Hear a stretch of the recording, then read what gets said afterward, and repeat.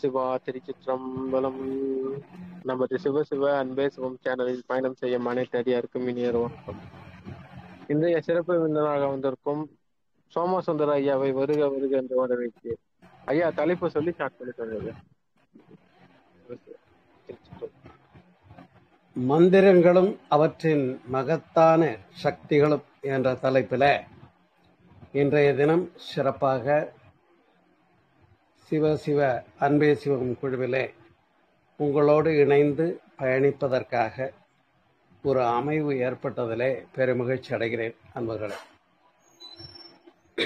அன்பர்களே, நம்முடைய முன்னோர்கள் எத்துணையோ மிகப்பெரிய விஷயங்களை எல்லாம் நன்கு ஆய்ந்து அறிந்து உணர்ந்து பின்னர் அதனை நல்ல வழிகளாக நெறிகளாக மலர்த்தி கொடுத்தார்கள்.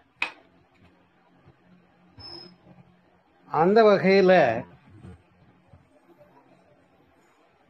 வேதங்களிலே 4வது பகுதியாக சொல்லப்பட்ட அதர்வண வேதம் என்று சொல்லக்கூடியது, அதில் பார்த்தீங்கன்னா யஜ்ஞங்களும் ஹோமங்களும் மந்திர உச்சாடனங்களும் இறைநிலையை எவ்வாறு நம்முடைய வாழ்க்கைக்கு பயன்படுகின்ற வகையில் சிறப்பாக செயல் காண்பது என்பதை அது அளிக்கக்கூடியதாக இருக்கு. ஆனால் இதையெல்லாம் நாம் பொருள் புரிந்து பின்பற்றி உயர்வு பெற முடிகிறதா என்று கேட்டால் ஒரு வகையில் கொஞ்சம் இல்லையே என்று தான் சொல்ல வேண்டியிருக்கு. ஏன்னு சொன்னால், இப்போ முறையாக வீட்டில் இருக்க பெரியவங்களோ அல்லது ஒரு குருவோ மந்திர உச்சாடனங்களை சொல்லிக் கொடுத்து நெறிப்படுத்துவதை 7 அல்லது 9 அல்லது 11 வயதில் ஒரு முறையான சடங்காகவே நிகழ்த்துவதற்கு நம்ம கல்ச்சரில் அதை பயன்படுத்தியிருக்காங்க. அது என்ன செயல்பாடு அப்படின்னு கேட்டிங்கன்னா,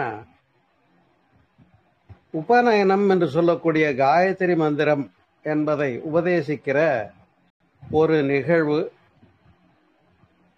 இந்த ஆவணிய வட்டத்திற்கு பூணூல் தரிக்கின்ற பெருமக்களுக்கெல்லாம் தெரியும். இப்போ அந்த காயத்ரி மந்திரம் என்று சொல்லக்கூடியது என்ன பொருள் அப்படின்னு கவனிச்சோம்னா, காயானு திராயத்தை உச்சரிப்பவனை ரட்சிப்பது என்ற பொருளிலே வருகிறது. இதுதான் அதனுடைய பொருள். காயத்ரி என்று சொன்னால், யார் ஒருவர் அதனை உச்சரிக்கின்றார்களோ அவர்களை அது காக்கும், வழிநடத்தும். ஆனால் இந்த விஷயங்களை எல்லாம் வெறும் சடங்காகவே மாற்றிவிட்டு செயலை மட்டும் நிகழ்த்தி மனமதிலே பற்றுக்கொள்ளாமல் மனதினை மனோசக்தியை அதில் கொஞ்சம் கூட பிரயோகிக்காம இந்த பூஜையை பண்ணா, இந்த ஹோமத்தை பண்ணா இந்த விஷயம் நடந்துரும்னு நம்பக்கூடிய நிலையை தான் நம்ம இன்னைக்கு பார்க்குறோம். இப்போ எழுத்துக்கள் என்று எடுத்துக்கொண்டா உயிரெழுத்துக்கள் அப்படின்னு இருக்கு, மெய்யெழுத்துக்கள் இருக்கு, உயிர்மெய் எழுத்துக்கள். இந்த உயிரெழுத்துக்கள்ன்றது என்ன சொல்லுது அப்படின்னு கேட்டா, அதுதான் உயிராற்றலை வைப்ரேட் பண்ணி இயக்கக்கூடியது. நம்ம உயிர் சக்தி இருக்கு பாருங்க, இந்த உயிரை இயக்கக்கூடியது. அப்ப அந்த சக்தி உயிரெழுத்துக்களுக்கு தான் இருக்குன்னு தமிழ்ல புரிஞ்சு வச்சிருக்காங்க. முறையே ஆ, உ, ஏ, ஓ என்ற எழுத்துக்கள்லாம் நாவிலிருந்தும் கண்டத்திலிருந்தும் மார்பிலிருந்தும் நாபி கமலத்திலிருந்தும் அடிவயிற்றிலிருந்தும் எழும்பக்கூடியது. அந்த வகையில் ஓ என்ற எழுத்து மட்டுமே உயிரெழுத்துக்கள்ல மூலாதாரத்திலிருந்து நம்முடைய சக்தியை, குண்டலினி சக்தியை எழுப்பக்கூடியது என்று புரிந்து பின்பற்றுகின்ற ஞானம் நம்முடைய முன்னோர்களுக்கு இருந்திருக்கிறது. ஆகையினாலே தான் அது பஞ்சாட்சர மந்திரமாக இருக்கட்டும். பஞ்சாட்சர மந்திரம்னா உங்களுக்கு தெரியும், ஓம் நம சிவாய, ஓம் சிவாய நம, இது பஞ்சாட்சர மந்திரம்.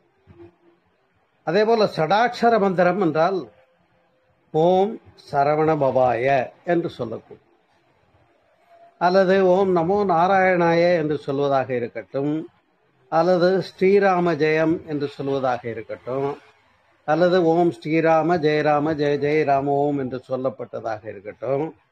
இப்படி ஏதேனும் ஒரு வார்த்தையை பிரணவத்துடன் இணைத்து சொல்லுகிற போது அதனுடைய ஆற்றல் மேம்படுகிறது என்ற பேருண்மையை உள்ளமைத்து அந்த வார்த்தை சொல்லுக்கும் பொருள் உண்டு, அந்த பொருளை உணர்ந்து சொல்லுகிற போது வெற்றி பெறலாம் என்று காட்டியதுதான் மந்திர உச்சாடனம் என்று சொல்லக்கூடியது. ஆனா நாம பலர் எப்படி மந்திரம் சொல்றோம் அப்படின்னு கேட்டா, பிரணவத்துக்கே முதல்ல அதுக்கு அந்த முக்கியமான இணைப்பு என்ன? ஓம் என்று சொல்லக்கூடிய பிரணவம். இந்த பிரணவத்துக்கே விளக்கம் தெரியாம தான் நாம பிரணவத்தோடு இணைத்து மந்திரங்களை சொல்லிக்கிட்டு இருக்கோம். அதையே மந்திரங்களை சொல்றோமே, அந்த மந்திரங்களுடைய பொருளை புரிஞ்சு அதை உணர்ந்து சொல்றோமான்னு கேட்டா, அதையும் காலையில குளிச்சுட்டு வந்து பூஜை பண்ண வேண்டிய அவசரத்துக்கு ஒரு ஈரத்துண்டை கட்டிக்கிட்டு பூஜைக்கு முன்னாடி போய் நின்று அந்த பாடல்களை வழக்கமாக சொல்லக்கூடிய ஒரு சிவபுராணமாக இருக்கட்டும், அல்லது கந்தர் அனுபூதியாக இருக்கட்டும், அல்லது ஏதோ ஒரு பாடலை ரொம்ப மெக்கானிக்கலாக சொல்லிட்டு போறதை தான் இன்னைக்கு மந்திர வழிபாடாக புரிந்திருக்கிறார். ஏன் இதனை இன்றைக்கு இங்கே குறிப்பிடுகிறேன் என்று சொன்னால், முறையான மந்திர பயிற்சியை கற்றுத்தருகின்ற வயதை சொன்னேன். 7, 9, 11 வயதுல தான் காயத்ரி மந்திர உபதேசம் பண்றதுன்னு வரையறை செய்து வைத்தார்கள் பெரியவர்கள். என்ன காரணம்னு யோசிக்கணும். அதுக்கு பேர் உபநயனம்னு பேரு. The secondary I has given in that occasion. அப்ப அவங்க என்ன கொஸ்டின் பண்ணணும்னு கேட்டா, what is the first I which has given to me அப்படின்னு கேட்கணும். உபநயனம் என்று பெயர். 2வது கண்ணுன்னு சொல்றாங்க. காயத்ரி மந்திர தீட்சைய 2வது கண்ணுன்னு சொல்ல காரணம் என்னன்னா, முதல் கண் என்பது குரு வழிபாடு, இந்த 2வது கண்ணுங்கிறது தான் மந்திர வழிபாடு. அப்ப அதனால்தான் அதை உபநயனம்னு சொன்னாங்க. நம்ம அதை பூணூல் கல்யாணம்னு சொல்லிட்டோம், சடங்காக்கிட்டோம். அதையும் அப்ப பண்ண முடியலையா, ஒரு சேர கல்யாணத்தை வச்சு காலையில 1 மணி நேரம் முன்னாடி உபநயன பூணூல் அணிவித்தலையும் தாலி அணிவித்தலையும் முகூர்த்தத்தையும் அப்படின்னு வைக்க பார்க்குறோம். எனவே நாம என்ன புரிஞ்சு பண்ணிக்கிட்டு இருக்கோம் அப்படின்னு கேட்டா, இப்ப சொன்ன ஓம் நமோ நாராயணாய என்ற மந்திரம்னு சொல்லப்பட்டது. இந்த பெரிய உபதேசமாக ஒரு மகா பெரியவருக்கு, நீங்கள்லாம் கேள்விப்பட்டிருப்பீங்க, துவைதம் விசிஷ்டாத்வைதம், அதுல இந்த ராமானுஜர் என்று அவங்களுக்கு இந்த மந்திரம் காதுல மெல்ல சொல்லப்பட்டு உபதேசமாக கொடுக்கப்பட்டு, இதை நீ யார்கிட்டையும் சொல்லக்கூடாது, இதை நீ அப்படி சொல்லிட்டா உன் தலை வெடிச்சு சதறிடும் அப்படின்னு சொல்லிடுறார். ஆனா அவர் என்ன பண்ணார் தெரியுமா? நலம் தரும் சொல்லை நான் கண்டு கொண்டேன், ஓம் நமோ நாராயணாய எனும் நாமம் என்ற வரிகளை பாடி ஸ்ரீவில்லிபுத்தூர் கோபுரத்தில் ஏறி நின்று, வாங்க என் தலை வெடிச்சாலும் போட்டோம், உங்களுக்கு நல்ல ஒரு மந்திரத்தை நான் சொல்லித் தருகிறேன் என்று சொன்னார் என்று பார்க்கிற போது, அப்ப இந்த மந்திரங்கள்ல என்ன ஒரு உட்கருத்தை உள்ள வச்சிருக்காங்கன்றத புரிஞ்சுதான் நம்ம பின்பற்ற வேண்டியிருக்கு. உதாரணமா இப்ப விநாயகருக்காக ஒரு மந்திரம், ஓம் க்ளௌம் கம் கணபதையே துவம் விபூதி சித்தி வரவரத சர்வஜனமே வசமானய ஸ்வாகா. இது என்னன்னா, சர்வஜனமே வசமானய ஸ்வாகா, அனைவரையும் ஈர்க்கக்கூடிய ஆற்றலை தருகின்றது. அதுல சொல்லப்பட்ட அந்த ஓம் க்ளௌம் கம் கணபதையே அப்படின்னா என்ன அப்படின்னு கேட்டீங்கன்னா, இதெல்லாம் வைப்ரேஷனை கொடுக்கக்கூடிய எழுத்துக்கள், வேற ஒன்றும் இல்லை. அப்ப இந்த வைப்ரேஷனை கொடுக்கக்கூடிய இந்த எழுத்துக்களை புரிந்து அந்த மந்திரத்தில் அமைத்து தந்திருக்கிறார்கள் என்பதுதான் சிறப்பு, வேற ஒன்றும் இல்லை. ஆகையினால ஓம் க்ளௌம் கம் கணபதியே துவம் விபூதி, உன்னுடைய அனுபவம் எனக்கு சித்திக்கட்டும். எதுல? துவம் விபூதி சித்தி வர வரத சர்வஜனமே வசமான உன்னுடைய ஆற்றலினாலே, உன்னுடைய அருளினாலே எல்லா சர்வஜனமும் எனக்கு ஈர்க்கப்படட்டும் என்று சொல்லுகின்ற நிலை. இப்ப இதை ஒரு உதாரணத்துக்கு எடுத்துக்கோ. எத்தனையோ மந்திரங்கள் இருக்கு. ஒரு சில 2 மந்திரங்களை மட்டும் உங்களுக்கு அடையாளத்துக்கு புரிஞ்சுக்கிறதுக்காக சொல்ல வர்றேன். ஏன்னு சொன்னா நாம ரொம்ப மெக்கானிக்கலா மந்திரம் சொல்லும் போது அதுக்கு பிரயோஜனமே இல்லை, கொஞ்சம் கூட பயனே இல்லைங்கிறத புரிஞ்சுக்கணும் நாம், வேற ஒன்றும்.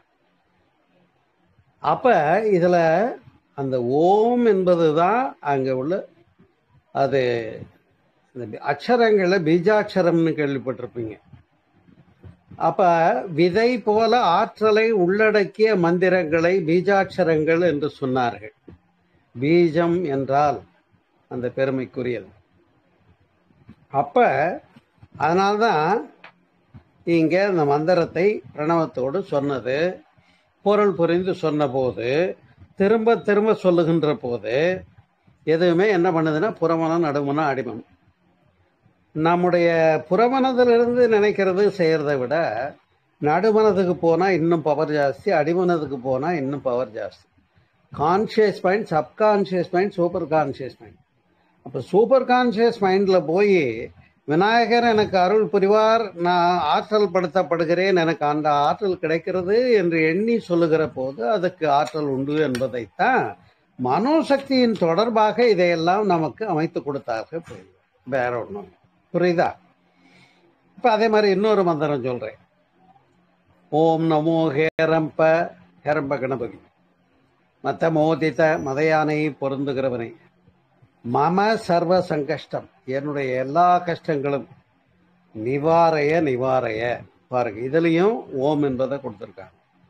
அப்ப அது பஞ்சாட்சரமாக இருக்கட்டும், சடாட்சரமாக இருக்கட்டும், ஓங்காரத்தை இணைத்து தானே கொடுத்தார்கள்.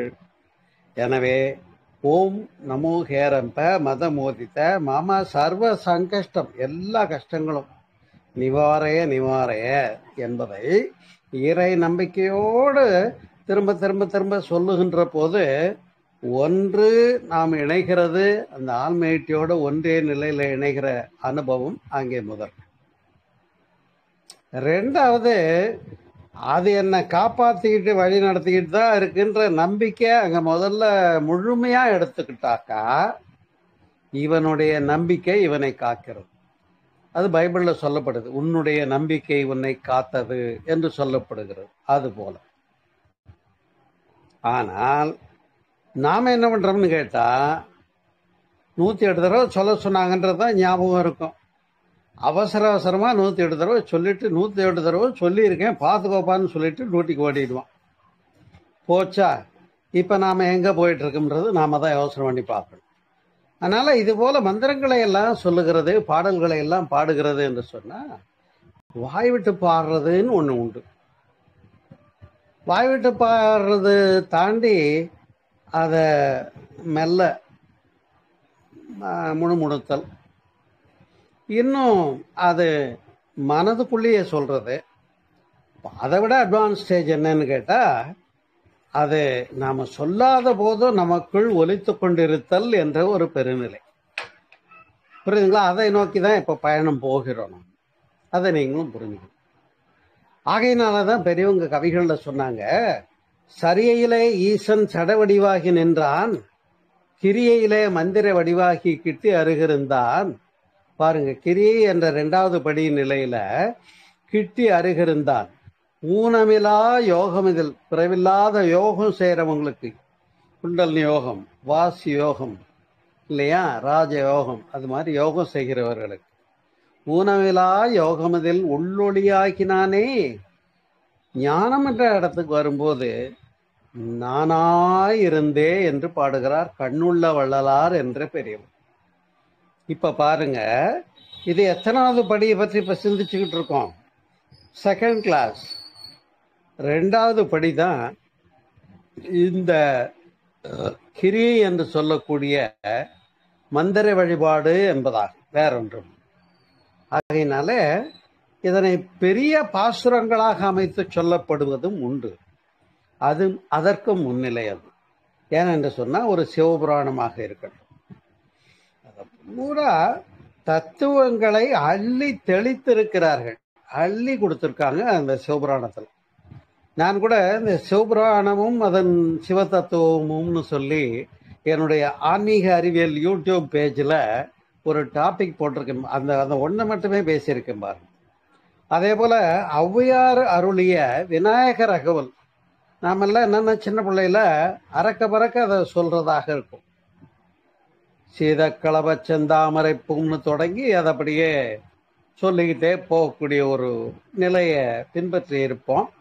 அது கூட இப்போ நம்ம பிள்ளைங்களுக்கு நமக்கு சொல்லித்தர தெரியாத தலைமுறையெல்லாம் இப்போ வந்துடுச்சு.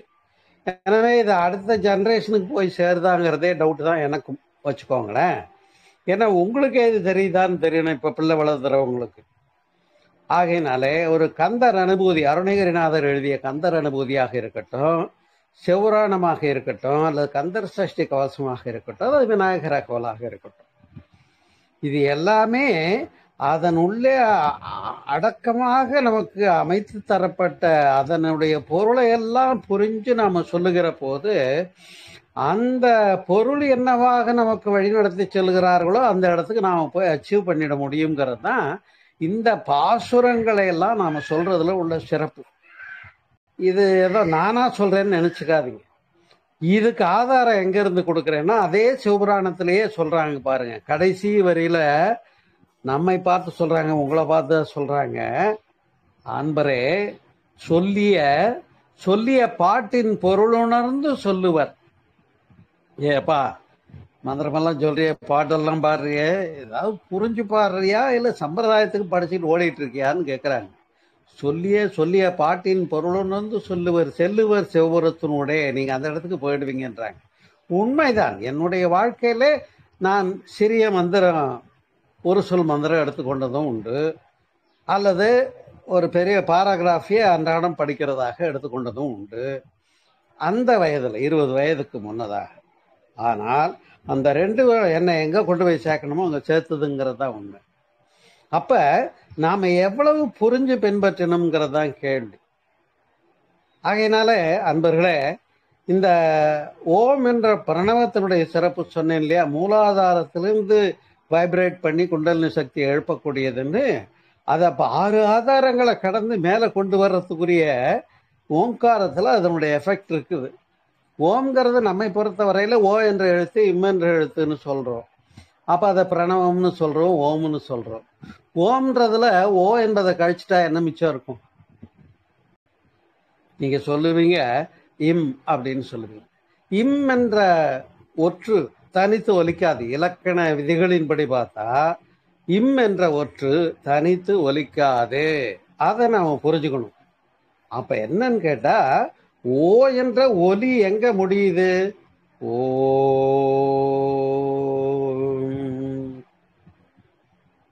அப்ப இம் என்பது ஒலியின் முடிவை சுட்டி காட்டுகின்ற ரகசியம். அதனால்தான் பிரணவத்துக்கு விளக்கம் தெரியலன்னு பிரம்மனை தலையில கொட்டி ஜெயிலில் தேவர்களை எல்லாம் ஜெயிலில் போட்டதாக கந்த புராணத்துல அந்த கந்த புராணத்தை நாம படிச்சுட்டு வருஷம் சூரசம்ஹாரமும் பார்த்துக்கிட்டு தான் இருக்கோம்.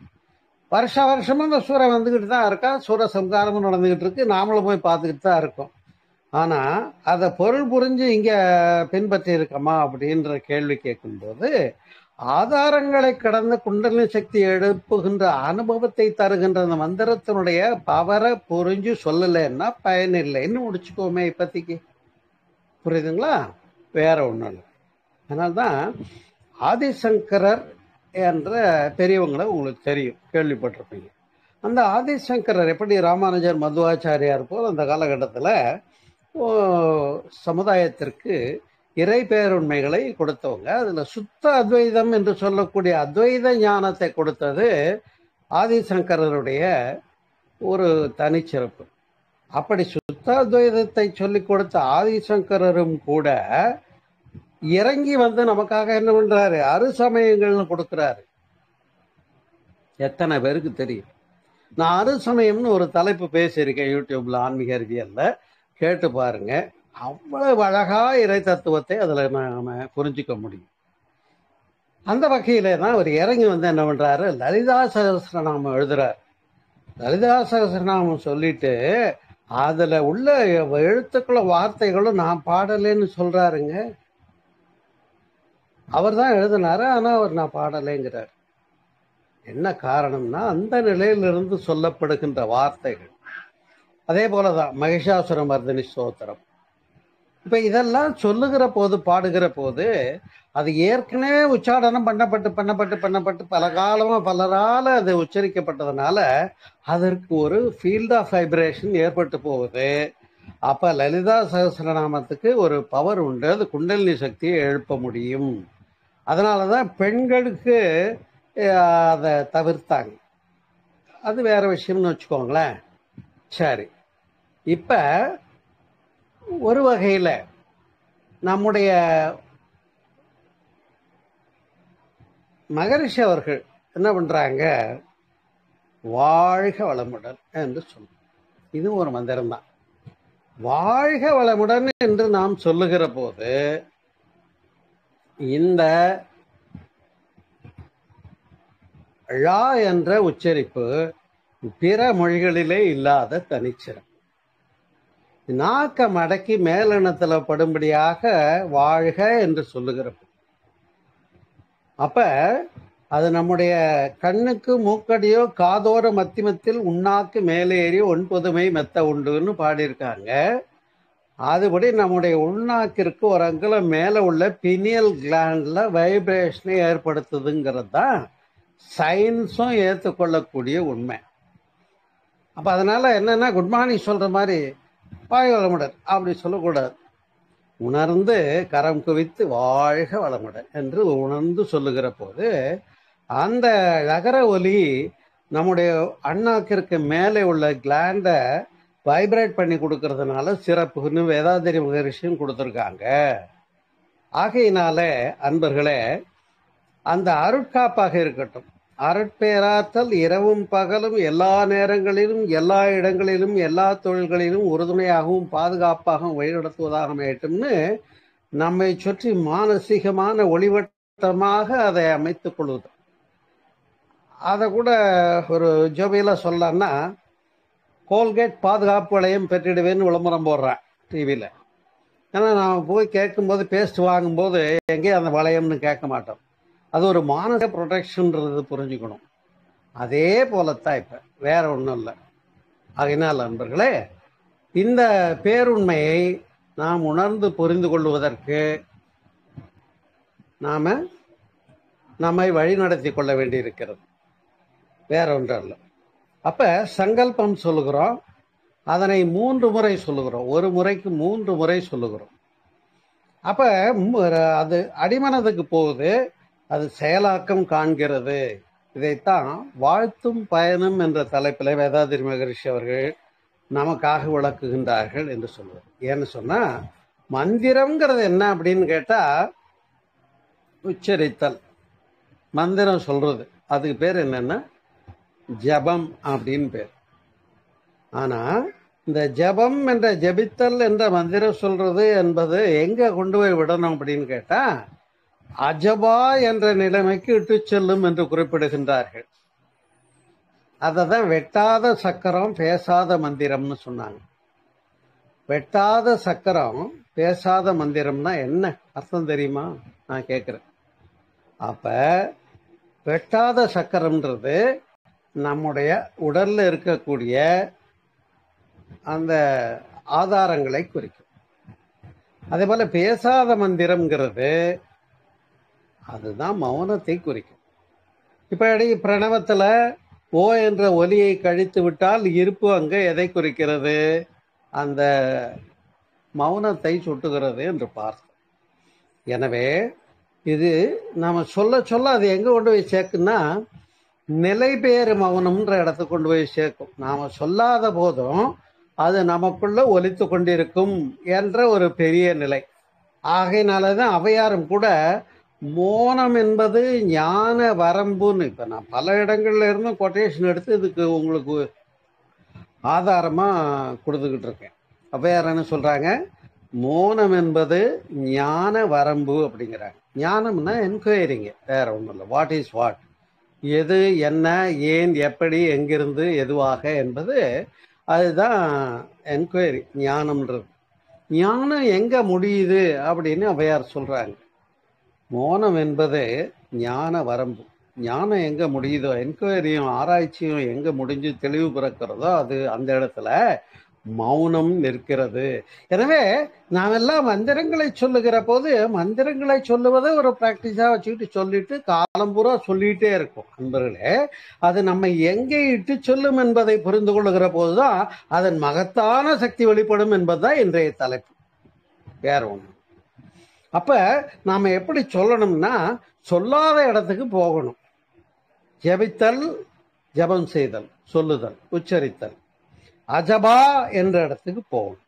அஜபான்னா ஜபம் இல்லாத நிலை, பேருண்மை பெரு மௌனம் என்பது. அப்ப அதைத்தான் ஔவையாரு மௌனம் என்பது ஞான வரம்புன்னாங்க. நாம கூட பேச்சுல சொல்லுவோம்ல, மௌனம் கலகநாஸ்தின்னு சொல்லுவோம். ஏன்னு சொன்னா, ஒரு பிரச்சனையை பேசி ரகல வர்றதை விட பேசாம விட்டுட்டா பிரச்சனை எல்லாம் போகுன்றத அதை சொல்லாம சொல்லியிருக்காங்க.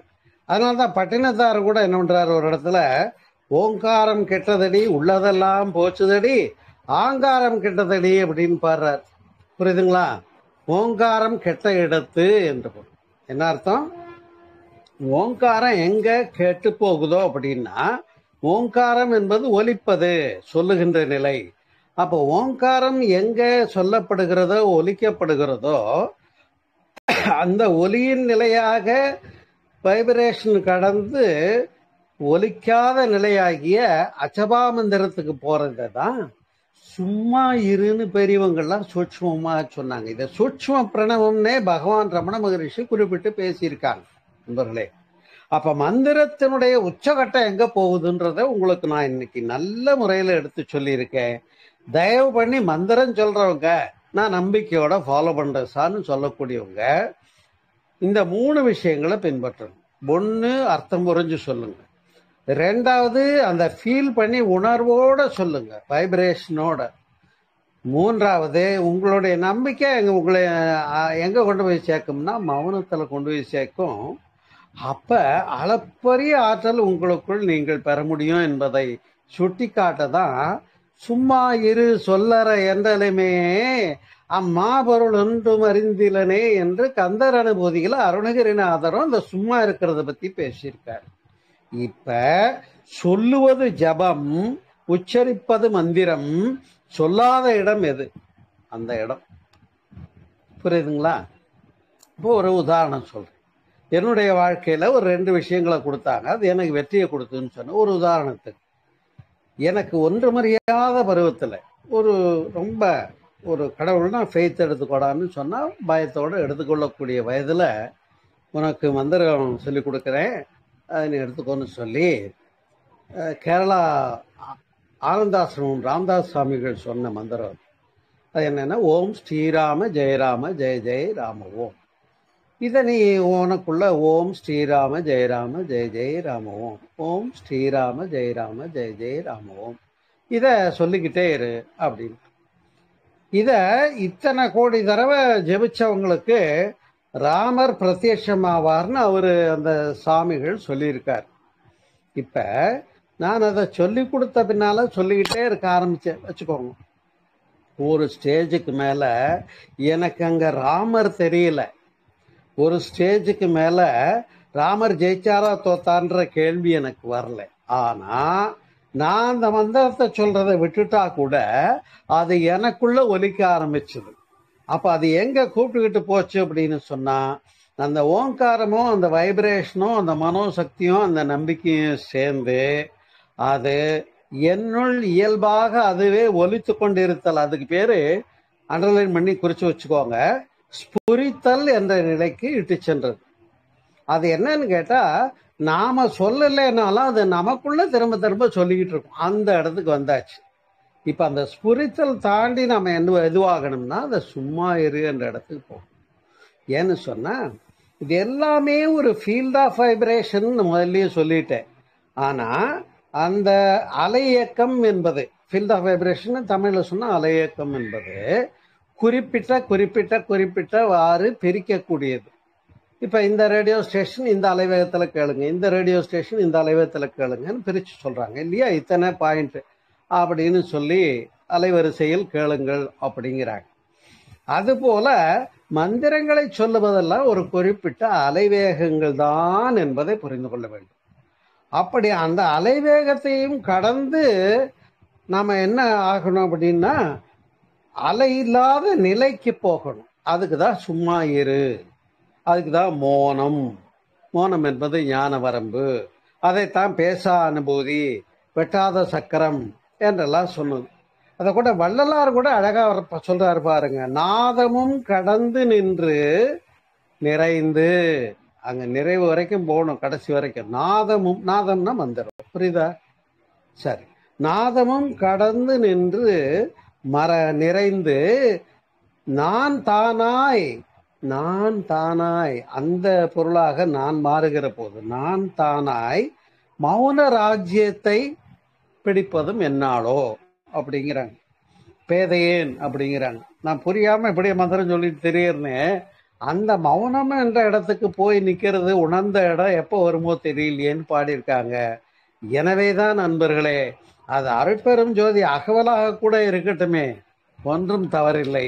அதுவும் ஒரு பெரிய ஆற்றலுள்ள பொருளை பொதிந்த ஒரு சொல்லப்பட்ட ஒரு பெரிய விஷயம்தான் அருட்பெருஞ்சோதி அகவலும் கூட. யார் படிக்கிறாங்களோ அவங்கள அந்த பொருளாக கொண்டு வரும். சிவபுராணம் யார் படிக்கிறாங்களோ அதுல அந்த பொருளாக கொண்டு வரும். கந்தர் அனுபூதி எடுத்துக்கோங்களேன், அதுல சும்மா இரு சொல்லற என்றலுமே அம்மா பொருள் ஒன்றும் அறிந்தில்லனேன்னு பாடுறார். பாருங்க எவ்வளவு பெரிய விஷயத்த அப்படியே மறைஞ்சு போய் கிடக்குது. சொல்ற இடம் கிடந்து சும்மா இருக்கிறதுன்ற இடம் தான் சுட்டப்பட்டு இருக்கிறது. புரியாமலே மந்திரத்தை சொல்லிக்கிட்டு வாழ்ந்துகிட்டு இருக்கிறத விட புரிஞ்சு அந்த பெருநிலைக்கு போகணுங்கிறதை இந்த நேரத்துல வலியுறுத்தி அழுத்தம் திருத்தமா அடிக்கோடிட்டு உங்களுக்கு சொல்றதுக்கு நான் கடமைப்பட்டிருக்கேன், பொறுப்பு இருக்கு.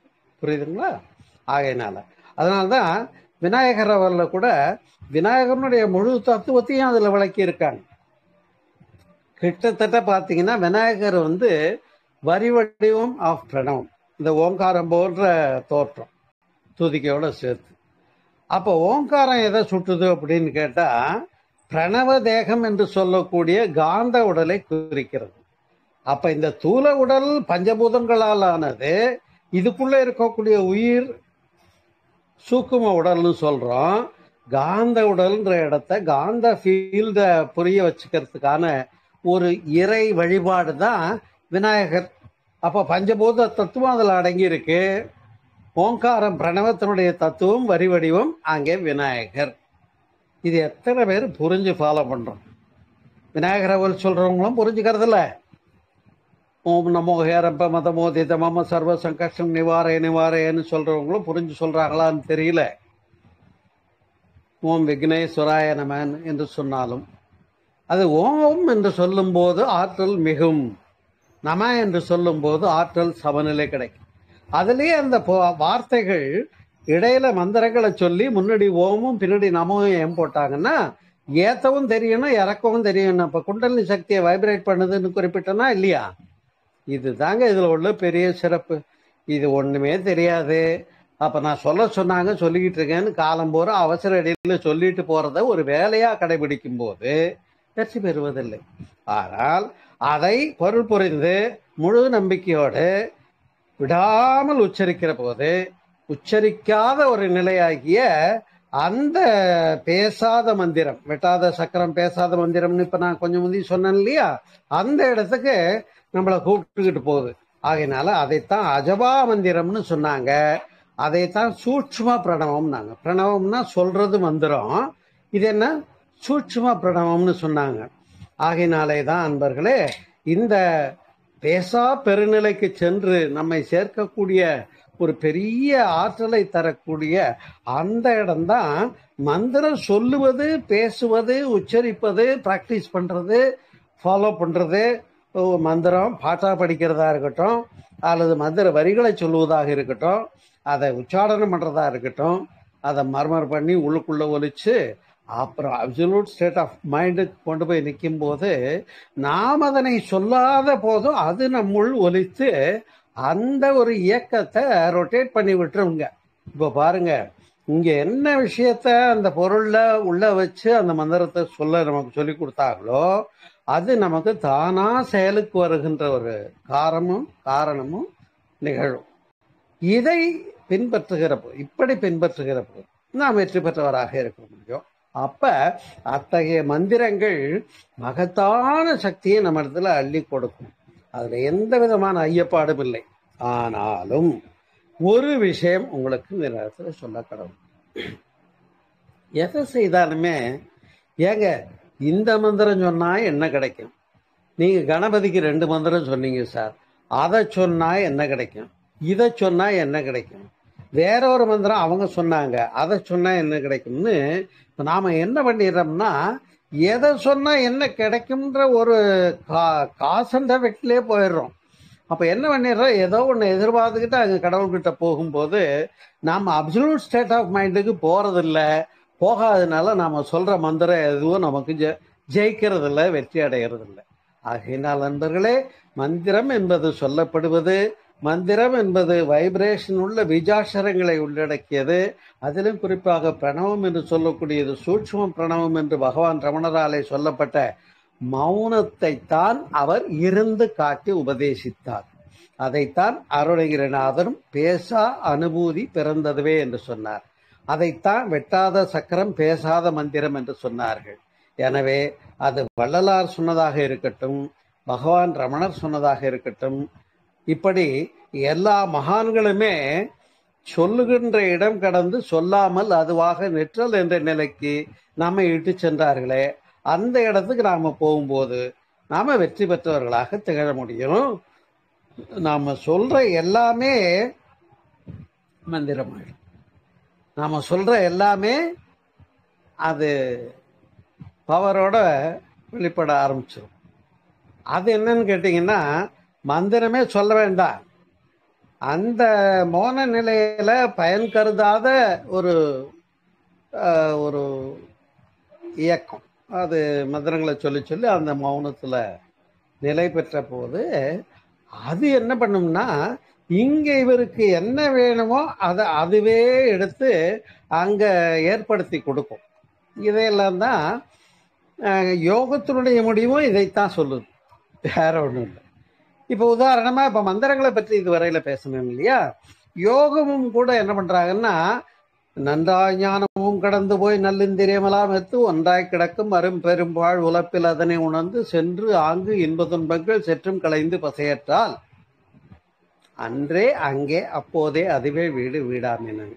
அப்ப ஒரு வழிபாடும் கிடக்கணும், மந்திர வழிபாடும் கிடக்கணும், மௌனத்துக்கு போகணும், யோக நிலையும் பயிற்சிகளும் கிடக்கணும். ஆனா இப்ப விதவிதமா குருமார்கள் விதவிதமா யோகா சொல்லி கொடுக்க ஆரம்பிச்சிட்டாங்க. இந்த யோகா கிளாஸ் நடக்கிறதும் வேரியேஷன் விதவிதமா நடத்த ஆரம்பிச்சிட்டாங்க. எல்லாரும் குருவாயிட்டாங்க. ஆமா, நிறைய குருமார்கள் வந்துட்டாங்க, நிறைய யோகா கொடுக்குறாங்க. 1 2 புரியுதுங்களா? வாசி யோகம் இருக்கு, கடயோகம் இருக்கு, ரேசகம் பூரகம் கும்பகம் இருக்கு, பிராணாயாமம் இருக்கு, ராஜயோகம் இருக்கு, குண்டலினி யோகம் இருக்கு, இன்னும் எத்தனையோ யோக முறைகள் இருக்கு. இப்ப இதெல்லாமே என்ன ஆயிடுதுன்னா ஒரு கமர்ஷியலைஸ்டு பிசினஸ் ஆகி போச்சு. அப்போ உடனே வர்றவங்க என்ன கேட்கறாங்க, இதை பண்ணா எனக்கு என்ன கிடைக்கும், அவர்கிட்ட போய் அதை பண்ணா என்ன கிடைக்கும். இப்ப அன்பர்களே, இந்த என்ன பண்ணா என்ன கிடைக்கும்ன்றத பதில் எதிர்பார்த்துக்கிட்டு ஏதோ ஒரு அங்க எவ்வளவு பெருசு கிடைக்கும்னு எதிர்பார்த்து அங்க உள்ள நுழையும் போது ஒண்ணுமே நமக்கு கிடைக்காம போயிடும்ன்றது தான் உண்மை. ஏன்னா அங்க அறிவினுடைய ஆராய்ச்சியும் வேணும், மனதனுடைய உணர் நிலையும் வேணும். அந்த உணர்நிலைக்கு வராம ஒன்றை வெறும் சடங்காக மட்டுமே நாம் பின்பற்றுகின்ற போது வெற்றி பெற முடிவதில்லை. அப்ப அந்த முழுமை நிலையை மனம் எட்டுகின்ற அளவுக்கு நம்ம அப்சல்யூட் ஸ்டேட் ஆஃப் மைண்டுக்கு போறதுன்னு ஒண்ணு இருக்கு, அது யோகாவிலையும் இருக்கு. அதையும் பயிற்சியாவே கேட்டா, நான் காலையில 3/4 மணி நேரம் நைட்ல 1.5 மணி நேரம் தியானம் பண்றேங்க, யோகா பண்றேங்கன்னு சொல்றாருன்னு வைங்க. நான் என்ன கேட்பேன்னா, அப்ப இவ்வளவுதான் நீங்க யோகா பண்றீங்க, அப்ப மற்ற நேரம் எல்லாம் பண்ணலன்னு நீங்களே ஒத்துக்கிறீங்க. நான் என்ன சொல்றேன், எப்போதும் யோக நிலையில் இருத்தல்னு ஒண்ணு உண்டு. அதைத்தான் சகஜானந்தம் என்று நான் நூல் எழுதியிருக்கேன். அதையும் நீங்க எத்தனையோ பேர் வாங்கியிருக்கீங்க, படிச்சிருப்பீங்க. இல்லைன்னாலும் நீங்க எனக்கு தொடர்பு கொள்ளுங்க, அதுல முழுமையுமாக விளக்கி இருக்கிறேன். ஏன்னா நாம சொல்லுகின்ற மந்திரம் கடந்து நிற்றல்னு ஒன்னை சொல்லி காட்டினார்கள். அதே போல யோகாவிலையும் நாம யோகம் பண்றதுங்கிற நிலை கடந்து நாம பண்ணாம அதுவாகி நிற்றல்ன்ற இடத்த சொன்னாங்க. எனவே அடைந்த முடிந்த பொருளை விளக்கியதுதான் சுத்த அத்வைத ஞானம். நாம் அதுவானால் அது நம்முள் அதுவே சொல்லும், நாம் அதுவானால் அது அதுவே சொல்லும் என்ற ஒரு அழகான உண்மையை நாம் எட்டி நிற்கிற போது அந்த நிலை பேறு மௌனம் நம்மை காக்கக்கூடும் என்று கூறி இந்த இனிய மாலை போதிலே உங்களோடு ஒரு நல்ல அருமையான சிந்தனை விருந்து. ஏன்னா மக்கள் எல்லாம் ஒரு வழிபாட்டோட நின்னுறாங்களே, வாங்க வாங்க, சரியிலே ஈசன் சட வடிவாகி நின்றான், கிரியிலே மந்திர வடிவாகி கிட்டு அருகிருந்தான், ஊனமிலா யோகமதில் உள்ளொளியாகினானே, ஞானமதில் நானாய் இருந்தே என்று சொன்ன கண்ணுள்ள வள்ளலாருடைய வரிகளை நான் ஆரம்பத்தில் சொன்னேன் இல்லையா? அப்ப சரி என்ற ஒரு வழிபாடு கடக்கப்பட வேண்டியதே, கிரியை என்ற மந்திர வழிபாடு கடக்கப்பட வேண்டியதே, யோகம் என்ற மனோ வழிபாடும் கடக்கப்பட வேண்டியதே, ஞானம் என்பதை கடந்து தான் தானாய் நின்ற அந்த ராஜ்யத்தை பேதையே பிடிப்பதும் என்னாலோ என்று பாடியது போல நாம் விரைவில் அது என்னாலோ இல்லை, நமக்கு அது சாத்தியமே முடியும். நீங்கள் இதுல எந்த சந்தேகம் இருந்தாலும் என்கிட்ட கேளுங்க. போஸ்டர்ல என்னுடைய செல் நம்பர் போட்டிருக்கு, எப்போ வேணாலும் கூப்பிடுங்க, நாம சந்திப்போம் சிந்திப்போம் என்று கூறி இந்த உரை நிகழ்ச்சியை நிறைவு செய்கிறேன். எனவே மந்திரங்கள் எல்லாம் பொருள் புரியாமல் ஏதோ ஒரு விஷயத்தை சொல்லி கொடுத்துட்டு போன ஒரு போக்கான விஷயங்கள் அல்ல, போற போக்கில் சொல்லப்பட்ட விஷயங்கள் அல்ல, ஆற்றலுக்கு நம்மை கொண்டு சென்று சேர்த்து நிலைப்படுத்தக்கூடிய பேருண்மைகள் என்று கூறி அந்த பேருண்மைகள் நம்மை பேராற்றல் நிலையிலே அமைக்கும் என்பதை உறுதியாக உங்களிடம் தெரிவித்து நிறைவு செய்கிறேன் இந்த உரையினை. வாழ்க வளமுடன், வாழ்க வளமுடன், வாழ்க வளமுடன். நன்றி, வணக்கம். குருவே சரணம். வாழ்க வளமுடன் ஐயா. ரொம்ப அற்புதம். உரை நிகழ்ச்சியை கட் பண்ணிக்கிட்டு கேள்வி பதில தனியா போட்டுக்கலாமா? இல்ல இல்ல இல்ல இல்ல, அது அப்படியே கண்டினியூஸாவே இருக்கட்டும். ரெக்கார்டிங் எனக்கு 2 ரெக்கார்டிங் போட்டா இதுவா இருக்கும்.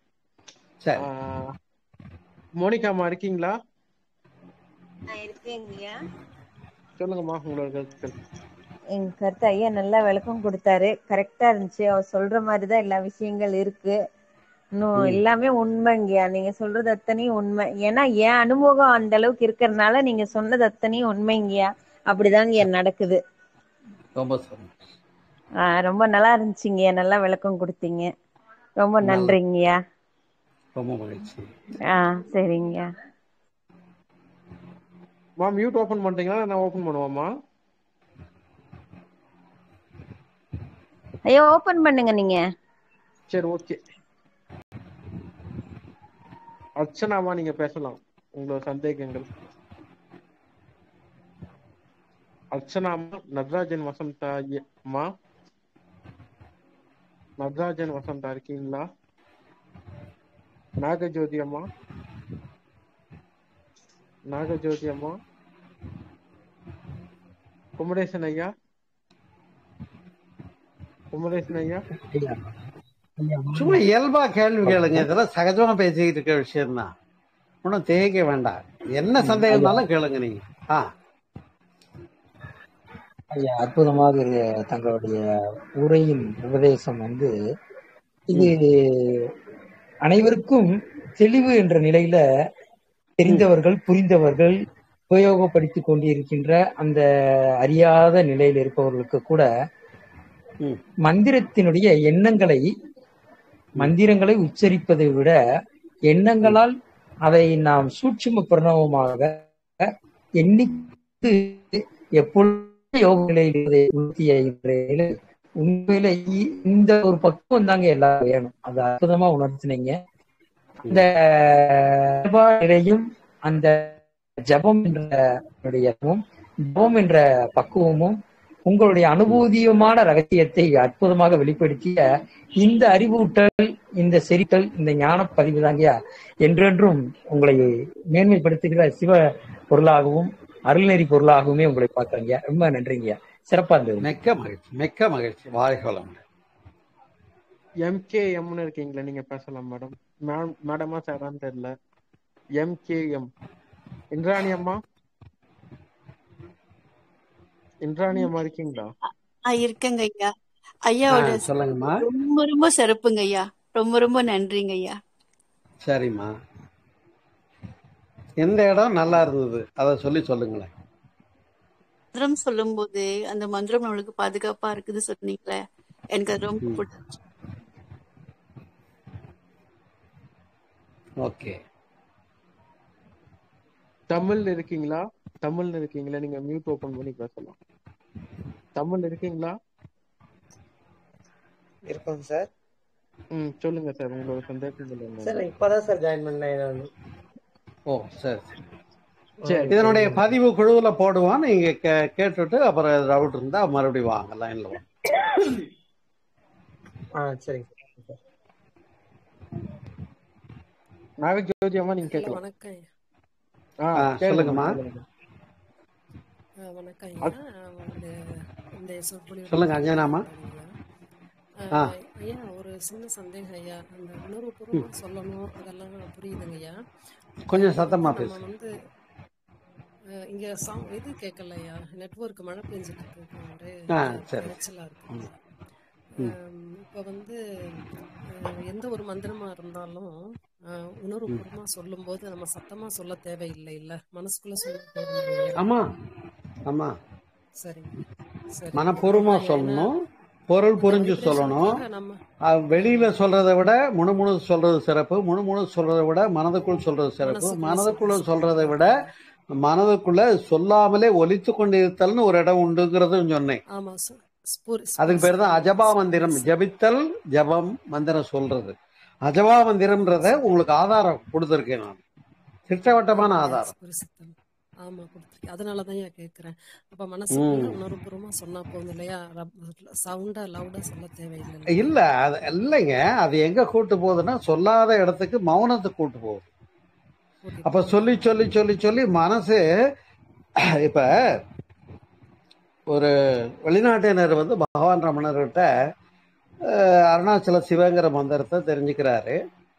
அவருக்கு ஒரு மரண பயம் வருது. அவர் பேர் இப்ப டக்குன்னு ஞாபகத்துக்கு வரல, ரொம்ப ஃபெமிலியர் நேம் தான். ஒரு மரண பயம் அவருக்கு வந்த போது என்ன பண்றாரு, அருணாச்சல சிவா அருணாச்சல சிவா அருணாச்சல சிவன்னு அவர் ஏற்கனவே பிராக்டிஸ் பண்ணதே பயந்து அதுக்காக உறுதியா பிடிச்சு அதை சொல்றாரு. அது என்ன கூட்டு போச்சுன்னு அப்புறம் அவர் என்ன சொல்றாருன்னா, நான் அதை சொல்றதே விட்டு அந்த மௌனத்துல போய் ஆழ்ந்துட்டேன். அப்ப எனக்கு அந்த பயம் விலகி தெளிவும் ஞானமும் கம்பீரமும் ஏற்பட்டது. அந்த இடத்த எனக்கு கொடுத்தது பகவான் ரமணர் தான்னு அவர் பேர் எனக்கு அவசரமா ஞாபகம் இல்லை, அவரு சொல்லியிருக்காரு. ஆகையினால சொல்லுவது கடந்து சொல்லாது அந்த மௌனத்தில் நிற்றல் என்று ஒன்று உண்டு. அதுதான் வெற்றிக்குரிய அடையாளம் என்று உங்களுக்கு உறுதிப்படுத்துகிறேன். ரொம்ப நன்றிங்க. மகிழ்ச்சி. நாகஜோதி அம்மா. ஐயா வணக்கங்க ஐயா. வணக்கம், வாழ்க வளமுடன். நாகஜோதி எந்த ஊரு? ஐயா உங்களை எனக்கு தெரியும், என்னையும் உங்களுக்கு பாத்திருக்கீங்க. நம்ம பழனி தான். 30-40 ஆண்டுகள் நீங்க ஞானகாரங்கிட்ட பணி செஞ்சிருக்கிறீங்க. மேல மலைக்கோயில் சூப்பரண்டு முருகன் சூப்பரண்ட் இருந்தாருல, அவரோட அத்தை பொண்ணு தான் நானு. மேல நான் வந்து சேவை பண்ணிருக்கிறேன். 96ல இருந்து இன்ன வரைக்கும் பண்ணிட்டு இருக்கிறேன். என்ன பாத்தீங்கன்னா உங்களுக்கு தெரியும். நாம இந்த ஒரு வாரத்துக்கு முன்னாடி கூட 2 பேரும் சந்திச்சோம். இருக்கிற ஞானகாரங்கிட்ட இருந்து நம்மளுக்கு ஞானத்துக்கு சொல்லவாங்க வேணும். நிச்சயமா நிச்சயமா. ரொம்ப சிறப்புங்க. ஆமாங்க. பழனியில எங்க இருக்கீங்க? நான் ஆயக்குடிங்க, ஐடிஐ ஸ்கூல் கிட்ட இருக்கிறேன். நல்லதுமா, நான் சேரஞ்சிவா நகர்ல இருக்கேன். முடிஞ்சா போன் நம்பர் எடுத்துக்கிட்டு நீங்க என்ன தொடர்பு கொள்ளுங்க. தெரியும், நம்ம அதான் இந்த 4 நாளைக்கு முன்னாடி கூட சந்திச்சோம். முருகேசன் சூப்பரண்டு எல்லாருமே ஒன்னா சந்திச்சோம். ரிட்டையர்ட் ஆனார் இல்லீங்களா? ஆமா ஆமா ஆமா. அவரு நம்ம எல்லாமே கௌரி கிருஷ்ணால கூட சந்திச்சோம் போன வாரம். S S. ரொம்ப சந்தோஷம், ரொம்ப சந்தோஷம். சந்தோஷங்கய்யா. நாளைக்கு கூட என்னுடைய வாழ்வியல் வசந்த யோகா கிளாஸ் இருக்கு, முடிஞ்சா அதுலயும் ஜாயின் பண்ணிக்குவோம். சரிங்க, அந்த லிங்க் எனக்கு அனுப்பி வைங்க, நாங்க ஜாயின் பண்ணிக்கிறேங்கய்யா. சரிம்மா, என்னுடைய நம்பருக்கு நீங்க கால் பண்ணுங்க, அப்பதான் நம்பர் சேவ் பண்ணி குழுவுல இணைச்சிடுறேன், உங்களுக்கு லிங்க் அனுப்புறேன். சரிங்க சரிங்க. ஐயா, பாமன் சாமிகள் இது தபோவனத்துக்கு வர சொல்லி பத்திரிக்கை வச்சோம், நீங்க எல்லாம் வரவே இல்லைங்க. ஆமா ஆமா, கொஞ்சம் அவர் திருமலை சாமி ஐயா எல்லாம் வந்திருந்தாரு, கணக்குப்பட்டி தேவராஜ் ஐயா எல்லாரும் வந்திருந்தாங்க, நீங்க வரல. நான் இப்ப ஒரு சின்ன ஆபரேஷன் ஒண்ணு வயித்துல பண்ணிட்டு எங்கேயுமே வெளியில போறதில்ல, வீட்லயே இருக்கேன், நான் ரெஸ்ட்ல இருக்கேன். அது வெயிட் தூக்க கூடாது, வண்டி ஓட்டக்கூடாதுன்னு ரெஸ்ட்ல இருந்துகிட்டு இது மாதிரி உங்களை எல்லாம் சந்திச்சு பேசிட்டு இருக்கேன். அதனால நீங்க முடிஞ்சா என்ன தேடி வாங்க. வாங்க, வரேங்க வரேங்க வரேங்க, நாளைக்கு கூட வரேன், வரும்போது. சரிங்க, ஐயா. நன்றிங்க நன்றிங்கம்மா. ஐயா, இப்போ நீங்க மந்திரத்தை பத்தி பேசுனீங்க, விநாயகர் மந்திரம் சொன்னீங்க. இப்போ குங்காபிஷேகம் பண்ண சொல்ல 4 கால பூஜை, 4 கால மந்திரங்கள் ஓதுறாங்க. அது கலசம் அப்படின்றது உயிரோட்டம் கொடுத்துதானே நம்ம கும்ப கலச அபிஷேகம் பண்றாங்க. ஆமா, அதுல காஸ்மிக் எனர்ஜி அப்படின்றத நம்ம பாடியில நம்ம மந்திரம் உச்சாரணம் பண்ணவும் நம்ம பாடியில வாங்க முடியும். கரெக்டுங்களா? ஆமா, அதாவது அந்த கலசத்துக்குள்ளேயோ அல்லது அந்த நாடி சந்தானம்னு கம்பி தொடர்பு மூலஸ்தானம் வரைக்கும் கொடுக்கறாங்க இல்லையா, அதன் மூலமாகவோ அல்லது இந்த நீரை அங்க அபிஷேகம் செய்வதன் மூலமாக கலசத்துக்கோ அல்லது உள்ள மூலஸ்தானம் கருவறையினுடைய கல் சிலைக்கு அபிஷேகம் பண்றதன் மூலமாகவோ ஆற்றல் ஊட்டம் செலுத்தப்படுகிறது என்பதை நீங்கள் அறிவீர்கள். சரியா? அப்ப கோயிலினுடைய மூலஸ்தானத்தில் இருக்கக்கூடிய கருவறையினுடைய டெய்டிக்கு ஆற்றல் ஊட்டம் செலுத்துபவர் யார்ன்றது என்னுடைய கேள்வி. அதை எல்லாரும் செய்ய முடியாது, குருக்கள் செய்ய முடியாது, அந்தணர் செய்ய முடியாது. புரியுதா? ஆச்சாரியால் என்ற நிலையில இருக்கவங்க தான் செய்யணும் ஐயா. அப்ப ஆச்சாரியால்ன்றவங்க தானும் உணர்ந்து அந்த நிலையில நின்று மந்திரத்தை சொல்லுகிற போது இங்க தனக்குள்ள அங்க ஈர்த்து கொள்ளுகிறார்கள் பேராற்றலை. பின்னர் மந்திரங்களை சொல்லி அந்த உயிரிலிருந்து 2வது பூத தத்துவமாகிய காற்றுக்கு கொண்டு வந்து மந்திர உச்சாடனங்களை அங்க ஃபீல்ட் ஆஃப் வைப்ரேஷன் கிரியேட் பண்றாங்க. அதற்கடுத்தது 3வதாக அக்னியை வளர்த்து அங்க ஹோமகுண்டத்துல இந்த வடிவத்துல ஹோமகுண்டம் அமைக்கணுங்கிற நீதிகள்லாம் இருக்கு. வச்சு அந்த ஹோமகுண்டத்துல இருக்கக்கூடிய அக்னியில இறைத்தன்மையை கொண்டு வந்து ஆவாகயாமி அப்படின்னு அங்க ஆவாகனம் பண்றாங்க. அதுக்கப்புறம் 4வது தத்துவமாகிய நீர், அது அந்த சொம்பு கடம் பானையில இருக்கு, அதுல அந்த இறை ஆற்றலை ஏற்படுத்துகிறார், ஊட்டுகின்றார்கள். பின்னர் அந்த நீரை 5வது தத்துவமாகிய பருப்பொருளாகிய மூலஸ்தானத்தில் இருக்கக்கூடிய கல் சிலை மேலோ அல்லது கோபுரத்தில் இருக்கக்கூடிய கலசத்தின் மீதோ ஊற்றப்படுகின்ற போது, இப்ப பாருங்க எங்கிருந்து வந்தது, பேராற்றல் நிலையிலிருந்து ஒரு குருவானவர் ஆச்சாரியால் என்ற நிலையில அவர் உணர்ந்தவராக இருந்து அதை இவர் வாங்கி கொடுக்கிறார்னா, இப்ப அந்த மூலஸ்தானத்தினுடைய சிலை அபிஷேகத்துக்கு பின்னால யார் கண்ணு திறக்கிறதுன்னா, கண்ணு திறந்த உடனே அது ஒரு பெரிய முக்கியமான நிகழ்வு கும்பாபிஷேகத்துல உங்களுக்கு கேள்விப்பட்டிருப்பீங்க. புரியுதா? அப்ப அந்த கண் திறத்தல செய்த உடனே அந்த டெய்டி யார பார்க்கணும்னு நீதி வச்சிருக்காங்க, முதல்ல ஆச்சாரியால பார்க்கணும்.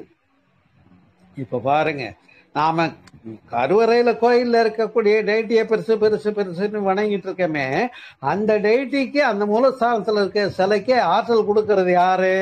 ஆச்சாரியால். அப்ப ஆச்சாரியால் பெரிதா கடவுள் பெரிதான்னு பிரிக்க வேண்டியதில்லை. ஆனால் ஒரு மனிதராகி ஆச்சாரியால் அந்த பேராற்றல் நிலையை தொட்டு உணர்ந்து இங்கே கொடுத்து நிலைப்படுத்த முடிகிறது என்று சொன்னால், நமக்கு வேண்டியதெல்லாம் எண்ணியவெல்லாம் கைகூடும் எண்ணான அம்பலத்தை எல்லாம் வல்லான் தன்னை ஏத்து என்பதுதான் யோக நிலையில துரியம் என்பது. அதனால நாம எங்கனைக்கு நம்ம அங்க நின்னோம்னா நம்ம சொல்றது எல்லாமே மந்திரமாயிடும்ன்ற இடத்துக்கு நான் எல்லாரையும் கூப்பிட்டுக்கிட்டு இருக்கேன். நான் அந்த மந்திரம் சொல்லவா இந்த பூஜை பண்ணவான்ற இடத்துல எல்லாரும் நின்னாக்கா நான் உங்களெல்லாம் எப்ப கையை கொடுத்து தூக்கி மேல விட போறேன்னு எனக்கே தெரியல. ஐயா நான் கேட்க வேண்டிய கேள்வி வந்து, இப்போ நீங்க சொன்னீங்கல்ல ஆபாகன பண்ணணும் சுவாக அப்படின்னும் போது ஒரு பஸ்மத்தை இப்போ ஒரு புடவையோ ஏதோ ஒரு போட்டு பஸ்மம் பண்ணி சாமிக்கு வந்து இது பண்றாங்க. இப்போ அந்த இது பண்ணி கும்ப கலசம் உயிரோட்டம் கொடுத்து எடுத்துட்டு போய் நம்ம கலசத்துக்கு இப்போ இருப்போம். அந்த பிரபஞ்ச ஆற்றலை நம்ம அங்க உட்காந்து நம்ம தியானம் பண்ணும்போது வாங்க முடியுமா அப்படின்னு கேள்வி கேட்க வந்தேன். பிரபஞ்ச ஆற்றலை அங்க அந்த நிகழ்வு நடக்கிற இடத்துல எல்லாருமே பெற முடியும். நாம அந்த ஃப்ரீக்வன்சிக்கு போனோம்னா நாம அந்த ஆற்றலை பெற முடியும். ஆமா, நான் என்ன இந்த கேள்வி கேட்டேன்னா, நீங்க சொன்ன மாதிரி அந்த கயிறு போடுறது, அந்த பூநூல் போட்டு இங்க இருந்து சாமி கேட்டுட்டு போய் செலுத்துறது எல்லா வேலையும் நான் பார்த்திருக்கேன். கிட்டத்தட்ட கோவில் கலச கோபுரத்து மேல ஏறி செய்யறது எல்லா வேலையும் நம்ம செஞ்சுட்டு இருக்கோம். இப்பயும் நான் செஞ்சுட்டு இருக்கேன். நம்ம ஊர்ல எல்லாமே நான் பண்ணிட்டு இருக்கோம். அதனால நான் என்ன கேட்டேன்னா, அந்த ஒரு விஷயத்துக்காக அந்த உயிர் கொடுக்குற அந்த கயிறை எடுத்து கையில காட்டினா வந்து நோய் வராது 12 வருஷத்துக்குன்னு ஒரு ஐதீகம் உண்டு. அந்த கயிறு கிடைக்கவே கிடைக்காது. அந்த சிவப்பு கடல்ல போடுறது தர்பை அந்த பட்டு நூல் ரெண்டுமே சேர்த்து எடுத்துட்டு போவாங்க. தர்பை வந்து ஆமா ஆமா ஆமா ஆமா ஆமா அந்த தர்பை பேரு. ஆமா, நாடி சந்தானம் கரெக்ட். அந்த நாடி சந்தானம் வந்து அது என்ன பண்ணுவாங்கன்னா, இந்த மாடு ஆடு இவங்க வச்சுட்டு இருக்கவங்க வந்து அவுத்து எடுத்துட்டு போயிடுவாங்க, அதுக்கு யூஸ் பண்ணிக்கலாம்னு சொல்லிட்டு. இந்த பூநூல்ன்றது கிடைக்கவே கிடைக்காது. பல ஆயிரம் ரூபாய் அன்னைக்கு கொடுப்பாங்க, ஆனா அந்த நூல் மட்டும் கிடைக்காது. நீங்க சொன்ன மாதிரி ஆச்சாரியார் அவங்க மட்டும் கரெக்டா அந்த கும்பகலசம் வைக்கும் போது அந்த நூலை சுத்துறதுக்குன்னே ஒரு ஆள் போவான். அந்த நூலை சுத்துறதுக்குன்னே ஒரு ஆள் போய் நூலை சுத்துவான். ரொம்ப அற்புதமா இருந்தது ஐயா, ரொம்ப அற்புதமா இருந்தது ஐயா. இன்னொரு சந்தேகம், அந்த கண்ணு மட்டும் எப்படி திறப்பாங்கன்னு அதை மட்டும் கொஞ்சம் விளக்கி சொல்லுங்களேன். அது ஒரு சடங்குதாமா. அங்க வந்து ஸ்தபதி கண் திறப்புக்கு ஏற்றவாறு அங்க அமைப்பை வச்சிருவாங்க. ஆனா அதன் மேல உள்ள ஒரு கோடு போட்டு அதை திறக்கிறதாக அங்க பாவிச்சு அதை செயல்படுத்துறத மட்டும் அந்த இடத்தை ஆச்சாரியர்களுக்கு தான் கொடுத்திருக்காங்க. அன்புடன் ஐயா, அந்த ஆச்சாரிய பீடத்தினுடைய அந்த விராட் விஸ்வ பிரம்மத்தினுடைய அந்த வம்சாவளி மனுமய விஸ்வஞ சிற்பி, இந்த வம்சாவளியில் இருக்கக்கூடிய பிரபஞ்சத்திற்கெல்லாம் ஆதியாக இந்த இடத்தில் நான் எந்த ஒரு வர்ணாசிரம தர்மத்தையும் குறிப்பிடவில்லை. எல்லோருக்கும் மொத்த பிரம்மத்தையே படைத்த, இந்த புவனத்தையே படைத்த அந்த விஸ்வ பிரம்மம், விஸ்வ விராட், விஸ்வ கர்மா என்று சொல்லப்படுகின்ற அந்த ஐவருக்கு எடுக்கப்பட்ட இந்த அற்புத அந்த தீட்சை, இந்த தீட்சையின் வாயிலாக தான் மற்றவர்களுக்கு ஏறு வந்து உழுகலாம். உழுபவன் நான் தானே உழுது நெல்லை விளைவித்தேன் என்பதை விட, ஏறு உழுபவனுக்கு அச்சாணியை செய்து அந்த அக்னியில் தட்டி நீட்டி கொடுத்து அந்த ஆதார சுருதியை தந்தவன் விஸ்வகர்மா என்ற நிலையில் இருப்பதால், கண்ணை திறப்பதற்கு ஒரு சிலையை வடிப்பதிலிருந்து, கல்லை தேர்வு செய்திலிருந்து, தேரையை பார்த்து கல்லை தேர்வு செய்து முறையான அந்த கால நிலைகளுக்கு ஏற்றவாறு சிற்பங்களை வடித்து அந்த அங்க லட்சண சாமுத்திர லட்சண அந்த சாரஸ்வதிய யுத்திகளை எல்லாம் பயன்படுத்தி நெறிப்படுத்திய பின்னே அதை வந்து முறையான அந்த சிலை பிரதிஷ்டாபன நெறிமுறைக்கெல்லாம் ஆட்படுத்துவதற்கு முன்னே அந்த விஸ்வகர்மா என்ன செய்யறாங்க அப்படிங்கிறது பெரிய ஒரு ரகசியங்கயா. கண் திறப்பது எப்படின்னு ஒரு வார்த்தையை ஈஸியா கேட்டாங்க. அதுதாங்க பிராண பிரதிஷ்டை. ரிக் யஜுர் சாம தர்வானிச் அப்படின்னு சொல்லக்கூடிய அந்த பிராண பிரதிஷ்டை மந்திரம் இருக்கு பாத்தீங்களா, அந்த மந்திரத்தை உச்சாரணம் செய்வதற்கு நீங்க இப்ப அற்புதமா ஒரு விஷயத்த சொன்னீங்கயா.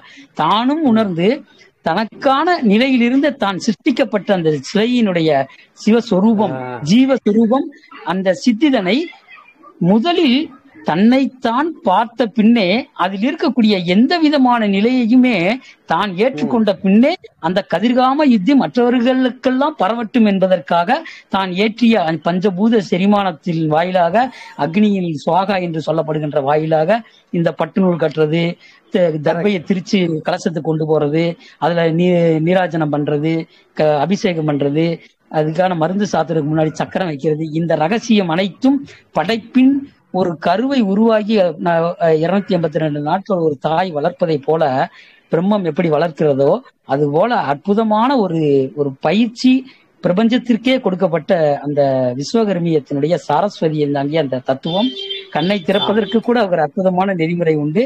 அது எப்படி திறப்பாங்கன்னா, புருவத்தின் மத்தியில் கை வைத்து, நான் ஒரு விஸ்வகர்மாங்கயா ஐயாவுக்கு ஏற்கனவே என்னை பத்தி நான் உங்களுக்கு சொல்லியிருக்கேன், நானும் பழனிதான். இருந்தாலும் எனக்கும் உங்களை போல அந்த தண்டாயுதபாணி ஒரு சில வாய்ப்புகளை கொடுத்தாரு 2002 பழனி முருகனுக்கு உற்சவருக்கு நீங்கள் பணியில் இருக்கும்போதே நான் 2002 ஒரு கோயம்புத்தூர்ல இருந்து நான் பொற்கொள்ளர் ஆயிருந்தேன்.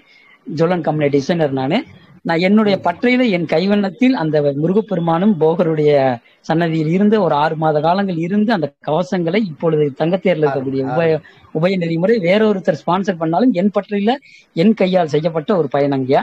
ஏன் இதெல்லாம் நான் சொல்ல வர்றேன்னா, அவங்க கண் திறந்த விஷயத்தையும் பிராணபிரஷ்ட யுத்திகளையும் அதற்கான சாரம்சம் சாரஸ்வதியும் என்று சொல்லப்பட்ட ரகசியங்கள் அனைத்தும் மிக அற்புதமான சிற்ப களஞ்சியத்தில் உள்ள ஜீவ விருத்தி பிராண பிரதிஷ்டை ஆகும் என்பதை உணர்த்துறாங்க. கதிர்காம யுத்தி தான் வெளிப்படுது.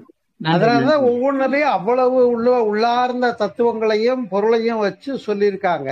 நம்ம எல்லாருமே மேம்பொருளை பார்த்துட்டு வழிபாடு பண்ணிக்கிட்டு போயிட்டே இருக்கிறதுனாலதான் நமக்கு அந்த முழுமையான நிறைவு இங்க கிடைக்கிறது இல்லை. அப்ப இங்க அந்த அமைதியும் நுட்பமும் தியானமும் ஓர்மையும் மௌனமும் அமையுமானால் அங்கிருந்து என்ன வரணுமோ அது நமக்கு வருங்கிறத என்னுடைய உரையின் நிறைவு. நன்றி மகிழ்ச்சி. வாழ்க்கணும். நன்றிங்க ஐயா. குமரேசன் எங்க இருக்கீங்க பழனியில? அவர் மதுரையில இருக்காரு. இப்ப நான் மதுரையில இருக்கேங்கய்யா. மதுரையில இருக்கேன். பழனியில வந்து ரணகாளியம்மன் கோயில் பக்கத்துல ஈஸ்வரா மெடிக்கல் இருக்குல்லங்கய்யா.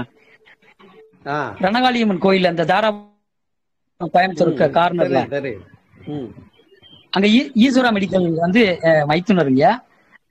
அவங்க ஒய்ஃப் வந்து ஏடிஓ ஆபீசர். பழனி வந்தா நேர்ல வாங்க பேசுவோம். பழனி பழனி வந்தா நேர்ல வர்றேங்க. சரி ஐயா, ரொம்ப அற்புதம் ஐயா. இந்த நேரத்துல கடைசியா ஒரே ஒரு கண் திறக்கத்தை பத்தி குமரேசன் ஐயா உங்க அனுமதியோட ஒரு சில விஷயங்கள் பகிரணும்னு ஆசைப்படுறேன். ஏன்னா எல்லாருமே பெரிய பெரிய மூத்த ஆசான்கள். ஏன்னா அனுபவத்துல பார்க்கும்போது கண் திறப்பு அப்படின்ற போது தங்க ஊசினால அப்படியே பொறுமையா அப்படி அந்த சந்தனம் போட்டு அப்படி பொறுமையா அப்படி கண் மாதிரி திறந்து ஃபர்ஸ்ட் பாக்குறது ஆச்சாரியார் பார்ப்பாங்க, 2வது பிரம்மச்சாரியம், 3வது தான் பொதுமக்கள் வந்து பார்க்க வைப்பாங்க. கோமாதா, இது 3 தான் ஃபர்ஸ்ட். கோமாதா, பிரம்மச்சரியன், 3வது வந்து பெண் சுமங்கலி அப்படின்னு ஒரு வருஷ லிஸ்டே இருக்கு. ஆமா, ஒரு லிஸ்டே இருக்கு. ஆமா, ஒரு லிஸ்டே இருக்கு. அது ஒவ்வொரு கோவிலுக்கு ஒவ்வொரு முறைகள் அப்படின்னு சொல்லி அதுல இம்பார்ட்டண்டா சொல்ல வந்தது. அந்த இறை பிம்பத்துக்கு கண் திறத்தல் என்ற சடங்கு செய்த பின்னால இந்த இறை பிம்பம் முதல்ல பார்க்க வேண்டியது ஆச்சாரியால என்ற முதன்மையான கருத்தை மட்டுமே இங்க நான் வெளிப்படுத்தி இருக்கேன். சந்தோஷம் சந்தோஷம் சந்தோஷம். நான் அந்த அனுபவங்கள்ல இருந்து நிறைய நம்ம எந்த கோவிலுக்கு போனாலும் நம்ம செஞ்சதுனால கொஞ்சம் இறங்கி செஞ்சதுனால அந்த அனுபவம் கிடைச்சிருந்தேன் ஐயா. இறைவன் நன்றி. ரெக்கார்டிங் ஆஃப் பண்ணிக்கிறேன் ஐயா. ஓகே, நன்றி.